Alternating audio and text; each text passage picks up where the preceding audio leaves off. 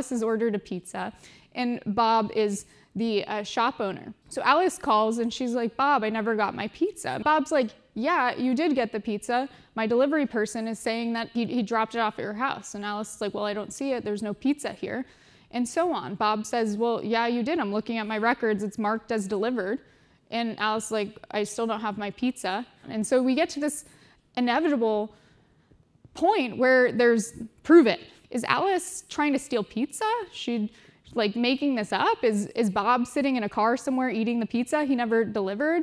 In a blockchain world, in this like blockchain landscape that we're trying to think about, there would be a record of every pizza ever made, every delivered. There might even be a record of where the delivery car traveled on that time. How does blockchain change the world today beyond pizza? And so if you remember in the problems and challenges that we're facing in our present operating system, we're centralized and opaque and siloed, and reactive and therefore regulated. So as we make this broader shift and we go from centralized to decentralized thinking, this enables things to be more transparent and therefore more connected and proactive because we're constantly responding to real-time access to information, and therefore these systems that we build are self-enforcing. In the blockchain-enabled future, my identity will be self-sovereign. I will own that identity. It'll be monetizable. I'll be able to choose which advertisers I want to share that with. So as a consumer in the future, I'll openly share my data with brands directly and perhaps even directly with the suppliers. And why is this important? So if we talk about, again, the identity concept, I'll not only have my self-sovereign identity that says, hi, I'm Sam, but it's leading to more increased personalization. And so I'll say, okay, here are my measurements, here are my preferences, here are the brands that I like. And therefore, I'll be able to have more specified and personalized experiences at the point of retail. And beyond that, I'll even trust the labels and claims that my brands make, because at this point, I know that it's mostly greenwashing. And all those certifications and all of those seals don't stand for much.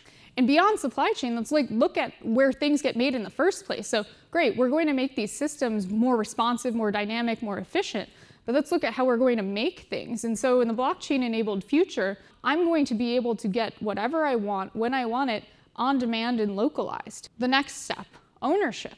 In the blockchain-enabled future, I won't own that car, I won't own that scooter, and I won't own my home. What I might own is shares or a fleet of cars that go out and do the work and pay for the work that they do and pay me a little dividend. Not only that, in this blockchain-enabled future, this car will be its own entity. It'll have a wallet, like I have a wallet, and it will pay for things on its own. Like when I'm sitting at a stop sign, it'll actually be charging through a charging pad that's sitting underneath a stop sign. So it'll have a micro charging station and a micro transaction. And I won't even own this car. Blockchain, it's still very young. Will it help businesses operate more efficiently and do things faster? Will it facilitate the creation of multiple economies? Yes, of course. You envision things that are happening right now that might seem like the future. But I'm here also to share that this is a unique moment in human history. And this isn't just a technological revolution. This is a revolution in thought.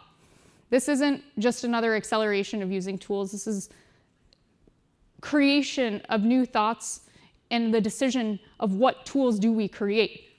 So it's very big, and we've only just begun. And this is a big shift in thinking.